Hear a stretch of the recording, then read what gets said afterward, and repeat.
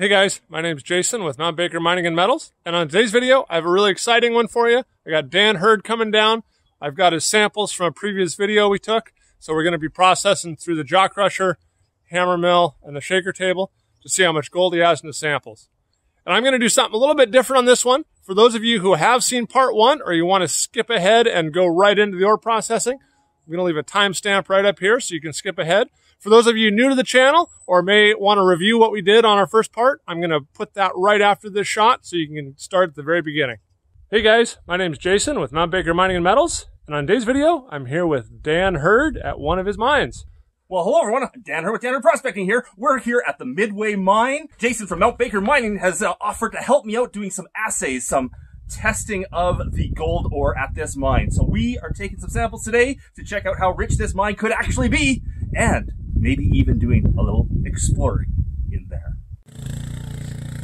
Well, there goes Dan up the hill, and we're going up to these workings over here to check out what he's got going on. We're hoping to get about 100 to maybe up to 200 kilogram sample today that I can take back across the border into the States, run through my turnkey system, and we'll do a little mill analysis, sample analysis for him. See how much gold he's got in his rocks. All right, Dan, so we're here at your mine. Tell us a little bit about what we got here and what we're looking at. Well, the portal has been blocked off for safety reasons, but the main seam is right here. There's actually two of them, one here, one just over there. And they are rotted out sulfide seams for sure. And the pit that we'll be working today is actually up on top and over there. But okay. We gotta check out the adit anyways. Yeah, we'll get underground today, but our main goal is to get on top in the pit up here over the little ridge, get a sample, and we're going to take it back to my shop in Washington State, run it through my process, and see how much gold Dan has in his ore. Yeah, the old-time miners said that what we're looking for here is the rusty, decomposed stuff, and that's got the best gold content in it. And now this is just a mine dump, but there are a few pieces of... There's a good chunk right there. Oh, okay. So yeah. This is kind of the stuff we're looking for. The Gossin? Yeah, Gossin, I think I've heard it called. Is what they're calling it. Just basically the sulfides have rotted out of it already, just leaving a bit of the, silicates left holding the rock together. Yeah. And that's what they said, is that's where they were getting the best content. You can see a bit of the pyrites right there. Oh yeah, okay. Yeah. And we're just looking for that mineralization, that decomposed stuff. Any pyrites are a good sign. Yeah, and we will find, maybe not in the dump here, we will find full rocks of sulfides, pyrites. Oh really? Yeah. Okay. You'll pick them up and you'll know instantly. Just by the weight, huh?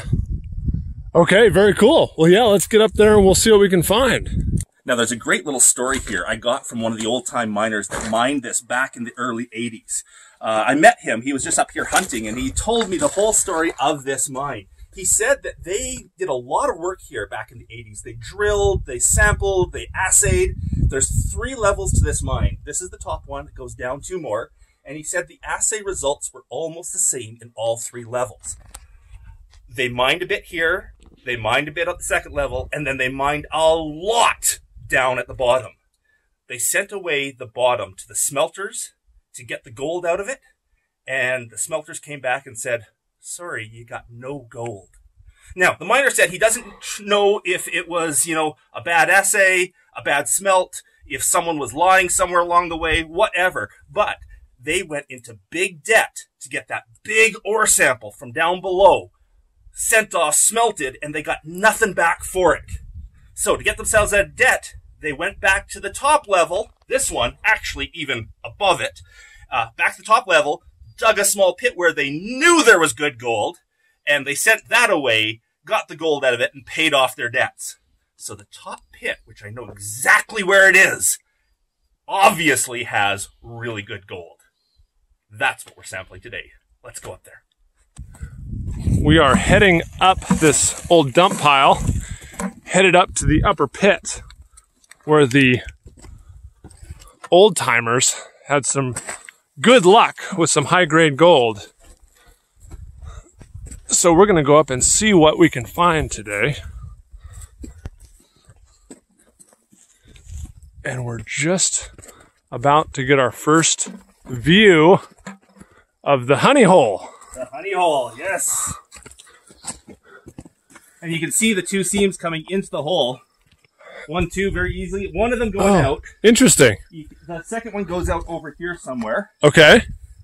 And obviously, that's what they dug to get themselves out of debt. That's the zone. This is... That's not much not much material. Yeah, it's not a very big hole. It's not a very... I mean, there wasn't, you know, 100 dump trucks come out of here by any means. This was a small little... It's almost like a prospect pit. But this is what they used to pay off their smelter debt. Yeah. Wow. Well, that is interesting. I'm kind of fascinated by the geology here too, with the two parallel veins. I would thought they would have come together, but it looks like they're actually diverging some, going to the east, and maybe coming together going to the west. A geologist friend that's coming up here that works with the big mining company. He's actually coming up later on today to actually map this, where it goes on the surface, both directions. Going to map the dip, the strike, everything of this, well, these veins. And this is the only vein on the property that you know of? Is this one? No. There's veins all over the place. Oh, really? This just happens to be the richest. Oh, okay, okay. So this isn't just a one and done thing. There's lots of targets. Yeah. This is the same property as my Ocean Picture Stone claim. And in fact, it might even be the same seam. It's just over there, the quartz is turned blue for whatever reason. Oh, interesting. Over here, the quartz is hosting gold. Wow, interesting. Okay. Well, and there's a teaser for another video, the Ocean Picture Stone video. We'll go there tomorrow. Okay, awesome. We're going down into the pit here, and we are gonna categorize this into two different samples. This is gonna be the north vein, and we'll take a bag from this side of the pit and a bag from the opposite side of the pit. That'll be the north vein. And then we have the south vein over by me here. Again, we'll do the same thing. We'll take a bag from here, a bag from the other side of the pit over there, and we will sample them both separately.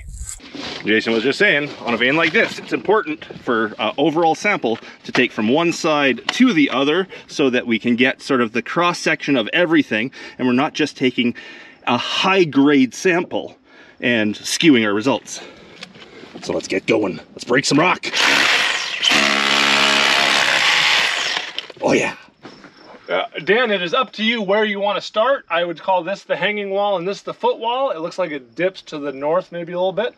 Do you want to start here? Do you want to start here? I would get closer to, yeah, just because of what those old timers said, it was all in the rotting material. Sure, yeah. So let's just stick with sort of the rotting and then just, you know. From here to somewhere in here, wherever the easy break is. Yep. And we'll just get a bucket set up here. Let's move their flag.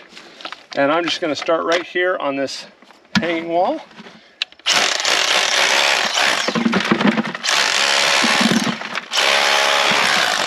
And I'm just going to work my way across.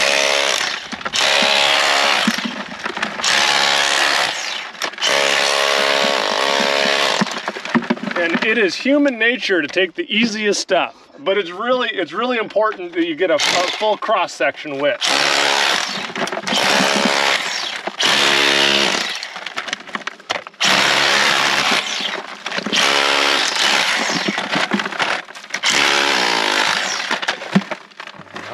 And now that was a little example of, I tried to take equal amounts all the way across. Now I'm gonna just work up and down until I can get a bucket full, and that'll be our sample from this side.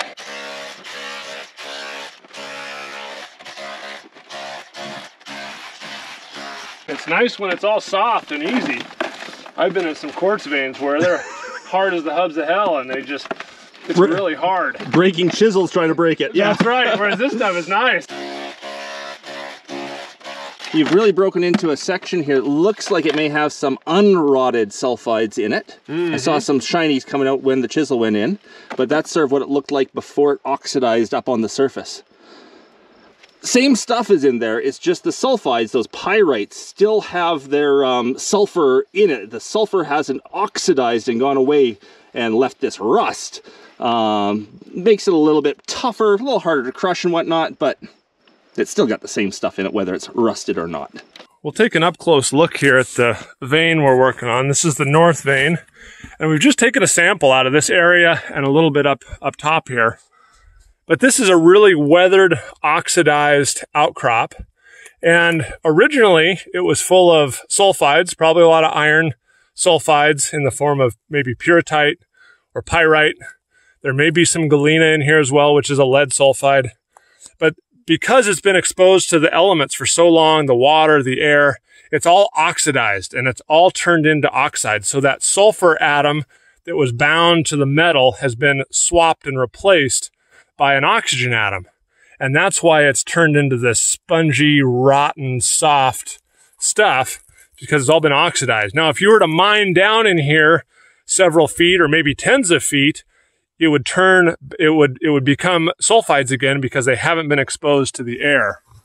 And you can see a good example of this up here where there's a little vein here within the vein of this black, really dark black stuff. And Dan and I were talking about this earlier, and our experience has been this really, really black oxide is from the original material was pyrrhotite, which is an iron sulfide. And so you can see very clearly how it's all been oxidized, all been rusted out. And it's a good indicator that that's where the gold is, because gold often hangs out with iron. Gold rides an iron horse. And so the gold and iron typically stick together. So when you find iron, just like when panning, black sands don't always mean gold, but usually when you find gold, there will be black sands along with it.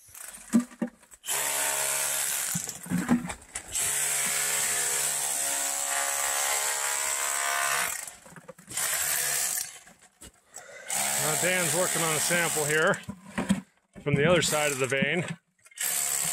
And it's not quite as defined as the west side. This side looks a little more gradational, where the vein and the hanging wall kind of grade into each other, which isn't uncommon, but it's harder when you're mining and sampling to define the hanging and footwall. And I gave Dan the harder side, it looks like. Tough rock, that's for sure.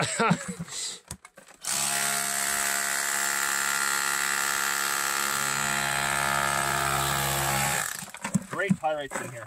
Oh, good. Yeah. And it looks like it might be a little wider as well, huh?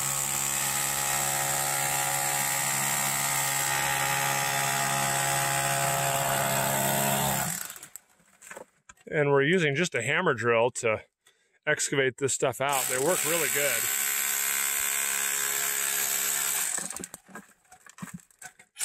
It sure beats a hammer and chisel, I'll tell you that. Let's see if we can get up and see what he's doing here.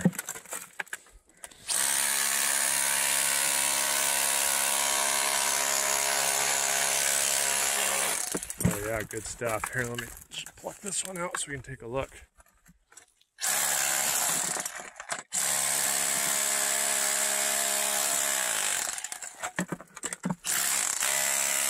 It's a good looking piece. And I can get another bag if we want. Feel the weight of that. Oh yeah, that's very dense. Lots of good metal in there. You can even see. Good metal. Let's hope it's the gold metal. That's right.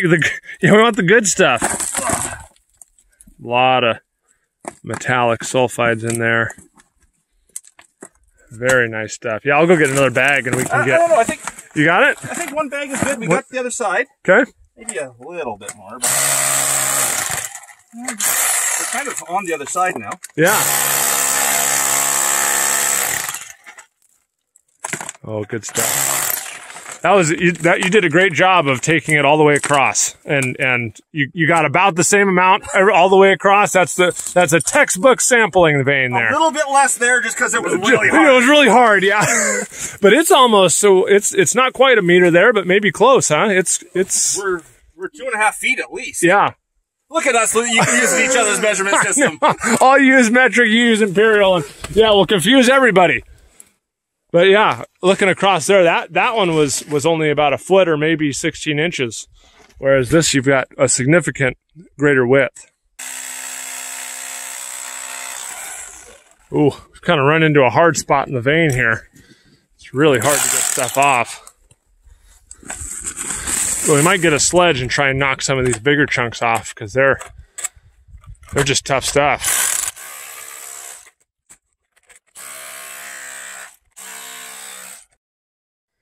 The hard. Hard like this, yeah. Yeah. Yeah, we're down through all the oxidized stuff, and now it's down to the hard stuff. Now we've resorted to hand tools. Hand chiseling. What do you got? Well, you can see some sulfides there, but you see the quartz above it. Yeah. That is, you know, stereotypical gold ore right there. That's right. Quartz, sulfides, and gold. Yeah.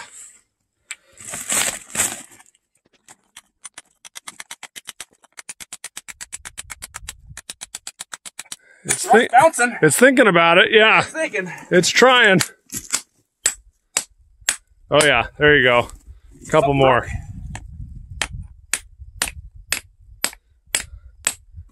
I'm of no help whatsoever right now. Cheerleader. Yay! It's heavy. Oh yeah, let's see, there's some of the banding. That's the stuff. That's the stuff dreams are made of. Yeah. Yeah, look at there. You got some here. And we were looking, that might be moly. We were talking about molybdenum right there. Because we were thinking that the galena would be more cubic, whereas this is kind of purpley platey stuff. So that might be an interesting thing to look for. And that'll come across on the shaker table, so we'll be able to capture that. You'll see a line of moly, yeah. Yeah, yep. If it's in there, whatever it is, it's certainly dense enough. And I'm not sure what it smelts like either. I don't know either. You might have a molybdenum button with a little bit of gold in it. Yeah.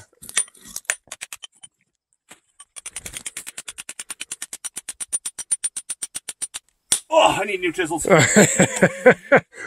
Well, Dan, what are your kind of initial thoughts here after we've taken some material out of the vein? We've got kind of a good look at some of the fresh surfaces. What do you think? It's a great looking vein. As far as I know what gold ore looks like, this is like stereotypical of what it should look like. So I'm excited. Definitely excited to see what it actually has in it. Yeah. Is this one of the bigger samples you've taken off the property? Oh, absolutely. Okay. By, 1,000-fold. Okay. Okay. So this is kind of the first time you've really got to look at what you got here, and this sample is really going to tell you a lot of information. Yeah, the only real sampling I've done here is I took some, debris like this and panned it out, found some gold flakes in it, and a couple of rocks that I took home and cut on the saw just to see what the ore looked like inside. Nothing more really than that here. Okay. So this will really give you a lot of good information. Absolutely. Good. Jason just broke off a chunk that is just straight molybdenum. Molybdenum sulfide. Molybdenite. Look at that. It came off of this little section right here. And let's see if I can just give this. Oh boy, what do we got here? Look at that. It's just a streak. Beauty. All the way through it. Nice. Very, very interesting. Huh.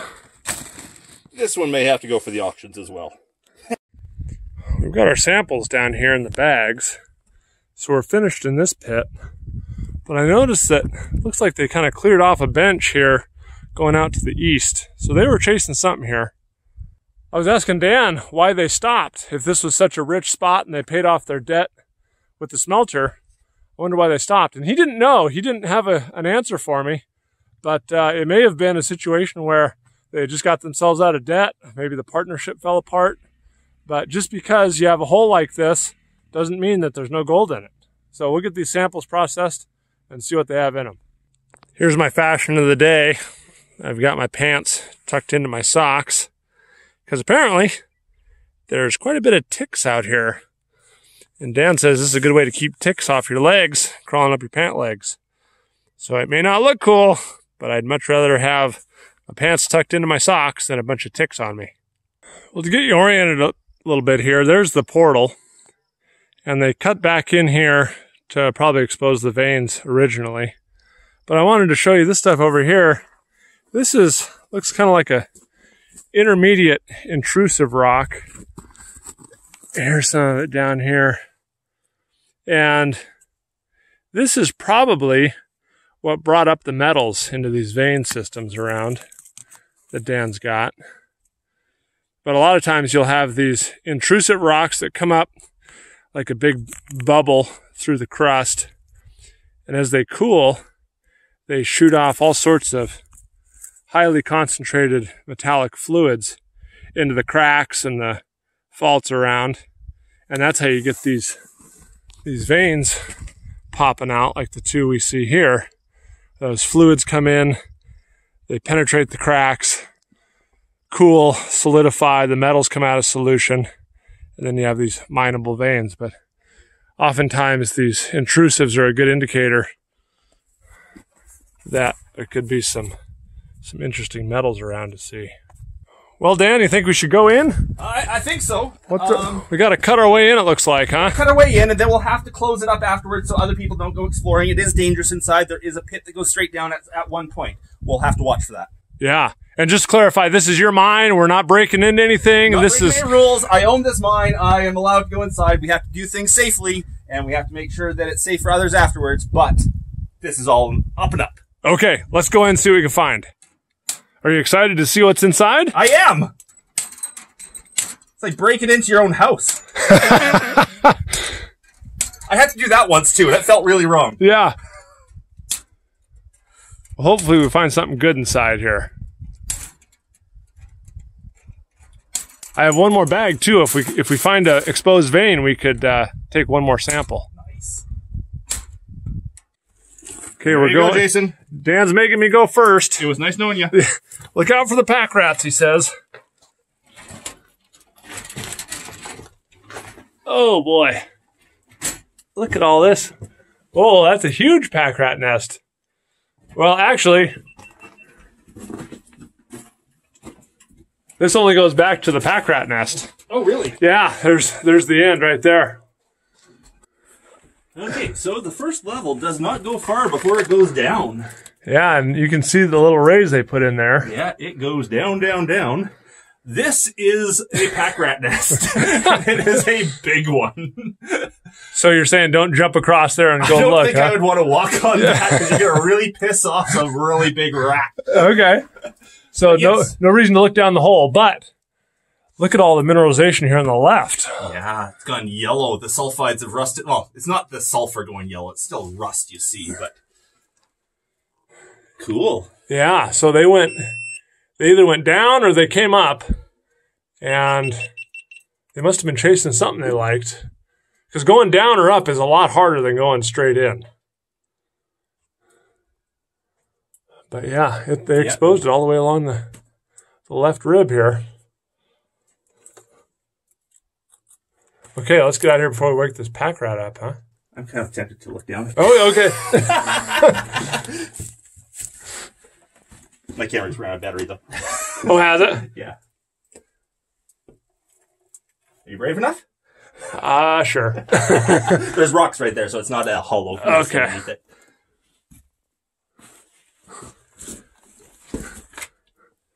Let's see if I can step on the nest. Ooh, there's a rat right there. You found one? Yeah, he's sitting on the stall right down there. Holy cow, he's huge. He's almost perfectly round. I wish my camera was running just to get that on camera. Oh. He's huge. He's huge. He's huge. He's got a big fluffy tail too. Yep, that's a pack rat for you. Big ears? Yeah, little ears. Oh, okay. The one I saw had huge ears. Oh yeah. But yeah, it goes down there, I don't know, maybe 20 feet, 25 feet, and then it looks like it hits another level and keeps going straight out. That'd be level 2. Level 2. All right, I'll let you come look at this pack rat here. Wildlife sighting. Where's the rat? Where's the rat? Oh, there he is. Oh, he's just a little guy. That's a little one, huh? Just a little mini. So we're down at the kind of the lower workings of the property. Earlier we were up here in this pit, the highest exposure on the property, and now we've come down. This is the old portal where they did an extensive amount of work, it sounds like, back in the day. And Dan's showing me around. This is some of the ore that they took out at the very end, but it's just kind of solid banded sulfides, and this looks like quartz here maybe. Yeah. But some of this stuff here, you were saying some of this is just real heavy, dense sulfide stuff. We broke some of it open and it was just glittery inside, just straight pyrites inside. That feels like it might be. It's just heavy. Yeah, real dense. Real heavy stuff. Yeah. But this was their last little gasp of stuff, we're thinking, that they pulled out. We got over here, this looks kind of banded. I don't know, maybe. But yeah, there's lots of different piles down here. There's a huge dump pile here. It's probably hard to tell on the camera. But there was a significant amount of material that was taken out from underground. And I think most of it came out of that portal. Some of the pyrites and galena or whatever it might be in this. This is from the tin over there. Yeah. Picked up off the tin. Oh yeah. It's kind of like a quartzite or something like that. It looks harder than what we were dealing with up top. So Dan, we've been talking. It sounds like you're the quintessential prospector. Yes. You are interested in not necessarily mining this property, but what is your long-term plans? Well, yeah, I'm a prospector. I find the land, and then I find someone that wants to actually mine it. In this case, we got the local company that's quite interested in this land. So we're going to do an option agreement here, so that they can come in and do some big testing and maybe mine it in the future. But I like finding the land. That's what I do. That is what a prospector does. Finds deposits and then lets someone else mine it. Yeah. So you're never going to have a drill in your hand going in, drilling and blasting. You're prospecting. I'm prospecting. I do mine the Ocean Picture Stone, which is just over the hill, but right. For gold, no, I'd rather someone with more experience, more, resources did the actual mining here of gold. Well, good. Well, I really appreciate you bringing me out to the property here. This has been so much fun working with you, getting a sample. We'll take her back to my place, and in a future video, we'll see what you got. Awesome. Here's those samples we took. We have 3 different samples, actually. We have the upper pit south vein. This is the upper pit north vein. And then we have a sample we took off a little quartz vein. So we're going to run those 3 separately, but I'm going to wait till Dan gets here to crack these open so we can start. We're going to be running through 3 different types of equipment today, and this is kind of the very basic stuff you need to run ore samples and get some results. This is a jaw crusher, so this will take the raw feed from the sacks. It'll crush it down to about 1/2 inch minus. We're going to catch it in this black mason tub, put it in these buckets, and then we're going to run it up through the 16 by 12 hammer mill here up at the top of these stairs. You'll see me dumping the buckets in here into the inlet hopper. It's going to go down through the hammer mill. There's a bunch of hammers in here that swing around and beat up the ore. Crush it up. There's a screen in the bottom half that's about a 0.8 millimeter laser cut slot. And so once the ore gets fine enough to fall through that slot, the water that we inject into the hammer mill will create a nice slurry. It'll come down here onto the shaker table into this distributor trough. It'll evenly distribute the crushed slurry out onto the shaker table. All the dense minerals, the galena, the gold, the silver, pyrite is going to fall down into these grooves and work its way across the table that way. Any of the gang minerals like the quartz or the calcite or anything like that that doesn't have any value is going to flow down here into the number 4 tailings trough. The sulfides and any other values are going to work their way across the table here. And the table has a little bit of a ramp. It starts right about here. It angles up to right at the very tip of these 4 long grooves and then flattens off again. There's a little plateau there. And what happens is the sulfides get down to these grooves, work their way across the table, but as soon as they come out of the end of that groove onto that little ramp, it can't go any farther, and so it cascades down into the sequential riffles. Then what happens is the gold and only the very densest material can work up these 4 long grooves onto the cleaning plane. The gold and any of the other dense minerals come up under the water bar, and the water from the water bar washes anything lighter out and away from the cleaning plane. The gold will make a really nice line right down here under the water bar and come down into the number 1 and number 2 concentrates here. Most of the gold will end up in the number 1. About 5% ends up in the number 2. There's 2 safety grooves here, and that's where most of the sulfides will work their way down in a fan at the tip of all these riffles, and they'll get caught in these safety grooves, work down into the number 2. And then we have the number 3 middlings here, which if there's a bunch of sulfides, like I think Dan's ore has, it will work their way down the table, down into the number 3 as a number 3 middling. This product you can reprocess through the hammer mill, you can save for later, but the number 1 and the number 2 are the 2 concentrate buckets we're going to focus on today. All right, everyone, Dan Hurd has arrived. We're here. We're going to go through his samples and crush them through with the equipment behind us and then smelt them down and hopefully get some gold. Dan, what do you think? I'm looking forward to it. I don't know what we're going to find in these samples, but whatever we find, I'm going to be excited about it. That's right. Okay, I'm looking forward to it as well. I'm excited. We've been waiting a couple months to do this. Let's get started. We're going to start with the quartz vein one because it's the cleanest, so it won't contaminate with some of the sulfides the other ones have. So we'll run that one first.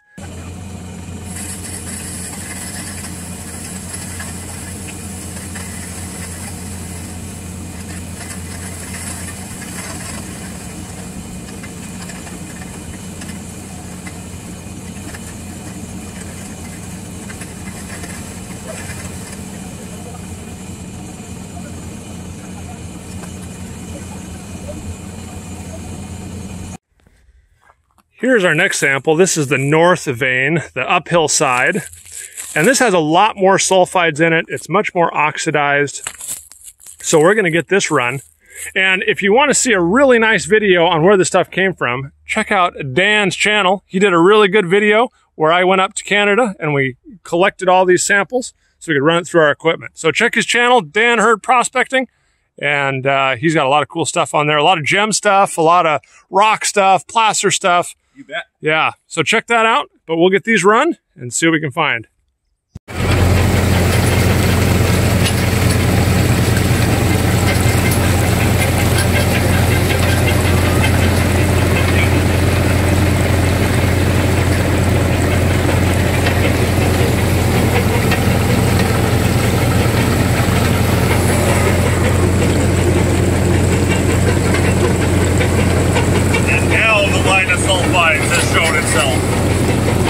Look at that. A lot more sulfides. This is the tail end of the run from the north vein. And all this up here and that whole band right there is all sulfides that are going down the number 1, the number 2, and the number 3 concentrates. So Dan had a lot of sulfides in this stuff, and he's thinking there's going to be even more in the last sample we run. There's the hammer mill winding down. But this is a little splitter, and you can adjust where the cut between the middlings and the tailings are by adjusting that splitter along the trough. And ideally, if you're running in production, you try and keep the table as consistently fed as possible, and that way the line of the sulfides or the line of the sulfides in the gold never changes, so you're not having to adjust the splitter, adjust the water at all. You can just get it set to where you want it, and then as long as that feed is consistent and the ore doesn't change, the table will produce the same results continuously. So most of these rocks coming through here right now are solid sulfides. Any rock you grab is just a solid mass. More water helps separate this more, or the fact that it's just all sulfides, it doesn't really matter? Yeah, it's just they're so dense that it's hard to push them where you want them to go. Yeah.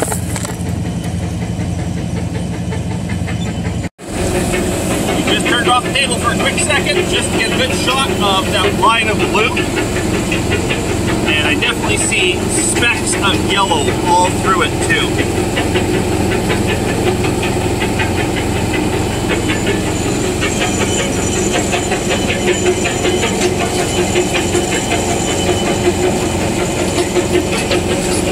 For instance, right at the point there, right at the piece next to that curve, see that little speck of yellow? There's a little piece of gold in with that blue.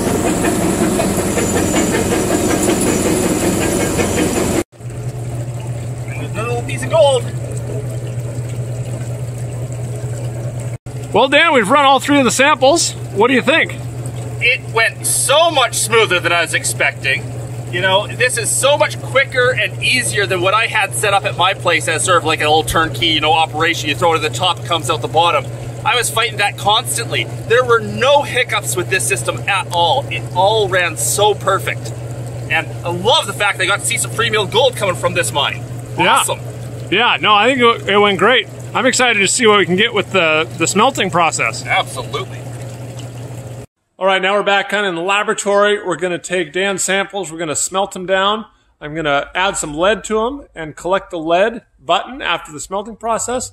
We're going to put them in these little cupels, and then we're going to put them in our furnace, fire that lead off, oxidize it. It's going to be absorbed by the cupel, and we'll be left with our precious metal button. And then here in a little bit, we'll go over kind of the smelting recipe I use. I'll show you how to mix up some flux and why I use each ingredient and how it works. All right, this is the quartz #1 concentrates in there now.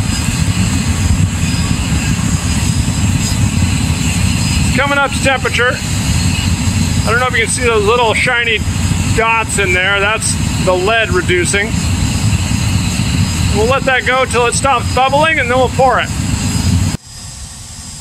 Here's a look at Dan's gold bead from our first sample. This is from the quartz vein, and he didn't think there was going to be hardly anything in there. There's actually a nice little gold bead there. So we'll let that get cooled down, and we'll get a weight on it. But our next project is this big pour from the north vein. All right, guys, well, let's go over a quick little recipe about what we're going to use for our flux. Here's the #1 concentrates off the north vein, so we're going to smelt those next. And I'm going to mix up a flux recipe with the whole goal of getting rid of all these sulfides and having a lead prill at the bottom and just slag on top. We don't want to get any matte phase, and that's real common with these sulfides.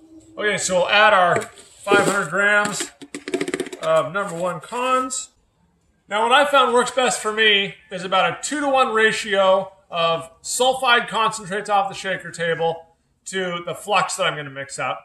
And for my flux, because I want to get rid of all those sulfides, I'm going to mix about 75% soda ash and 25% silica. That's all I use. I don't use any borax. So because we have 500 grams of #1 concentrates, I'm going to shoot for 750 grams of soda ash. Here's 250 grams of silica sand. I'm going to put that in there. Now I'm going to add about 150 grams of litharge. This is lead oxide. And we're going to use this. We're going to reduce it down to lead, and it's going to act as the collector metal for all our gold and silver. Now I'm going to mix this up really, really good. Okay, here's our flux all mixed up. I'm going to add it to a #12 crucible here. I think it'll all fit. Yep, there we go. About half full. Now what I'm going to do is I'm going to add some iron to it, some iron nails. What that iron is going to do is it's going to take all the base metal sulfides like galena, chalcopyrite, anything with copper, lead, moly, and it's going to reduce all those metals down to the metallic form. It's going to trade out the atom of lead or the atom of copper for an atom of iron. That comes from the nails I'm going to add. That reduces all those base metals down to the bottom. It also is going to work on that litharge I added, and it's going to reduce the litharge down to lead. And all that stuff is going to help collect our gold and silver and bring it right down to the bottom of this crucible. The other thing it's going to do is it's going to flood the system with iron. And so when you have all that iron and all the sulfur, when you overwhelm it, you have an atom of iron and an atom of sulfur. That FeS mineral is one of the few sulfides that we can dissolve in a basic slag. That's why I added so much soda ash.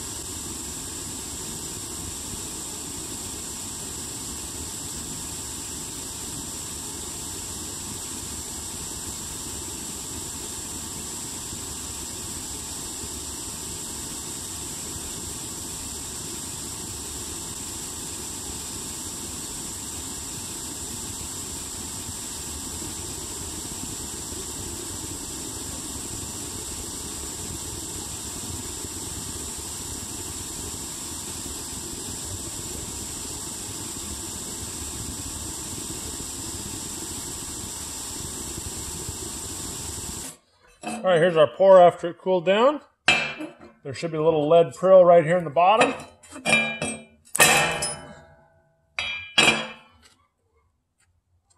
There you go.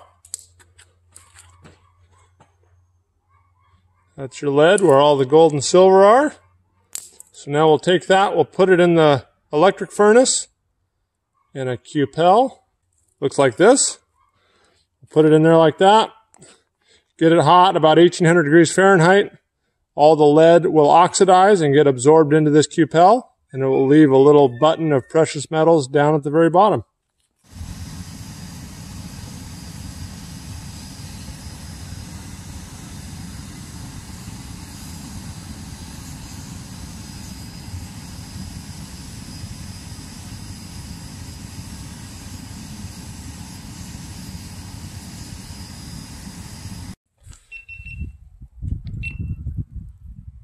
This is the final cool down on our last sample of the day. Hopefully the best sample. Those little slag cells are going to cool all the way to solid here in just a second. And all the lead went down to the very bottom of that cone. So when we get that cooled down and knock it out of there, that lead prill will be right at the top of the pyramid. Well, here's our gross mess that we made. And we were all excited because it was real fluid, real nice looking slag. When we poured it, it started bubbling up this molten stuff. And we're thinking it might be lead that bubbled up through the slag. But we've cooled it down enough now where I hope the lead isn't molten. Let's tip it over and see what we get.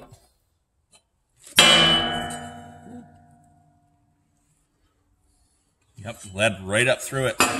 Pushed up the edges. Oh yeah, still liquid. Still liquid. Still a little warm. Okay, we'll wait. Just warm at this level, though. Yeah. It's only melting right there. Yeah. But yeah, look at that. It looks like there's lead pushed up all around it. I've never seen that before. Dan and I will both try and film the surface of the sun here at the same time.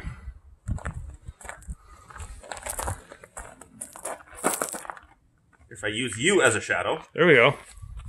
How's that?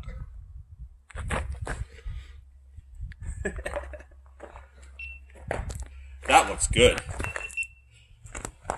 That is what it's supposed to look like right there.